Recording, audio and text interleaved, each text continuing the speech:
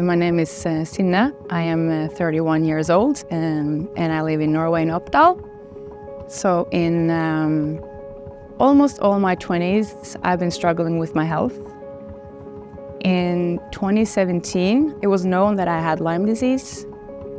And from that time, from a little bit before that time, but around 2017, my life got very difficult. It was chronic nerve pains all day, very strongly fatigued, and it came to the point that I couldn't walk anymore. I had to go to Germany to get treatment because I didn't get help in Norway. And it was a very tough time, and it costs a lot of money. And when I came home, life felt very lonely and painful and hopeless. So long story short, I understood that I had to change most of it. And mental training was the first thing I really started doing because I couldn't really do anything else. But after a few years, I heard more about the cold and the ice water and what it could do to people. And at that time, I had been so physically sick for a long time, so my mental health kind of went to the same hole. But I decided to try the ice. And after the first time I went to the ice, I felt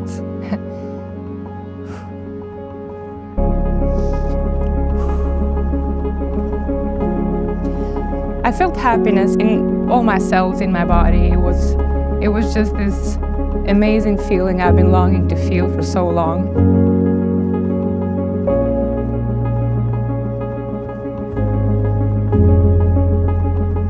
I just decided from that day that I'm gonna do this every day because it just felt right.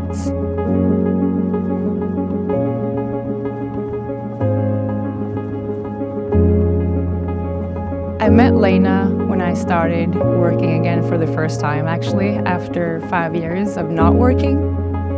So I started working in a training center, and Lena was one of the first ladies I met when I came. And lucky me, she had actually been in ice water before. So she helped me to start getting going in the ice water, to help me breathe. And from the moment we started being together, something magical just kind of happened. It was this, we met in a period in our lives, both of us, where we needed support in one way or another. And I think the way we support each other was the exact thing we both needed.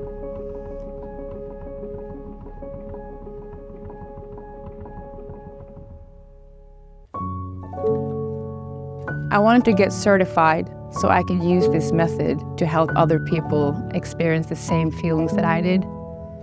And I wanted it, or we wanted to do it together, because being two is double as good as one. So everything came very natural to us. We had from the start the same vision about how we wanted to treat people.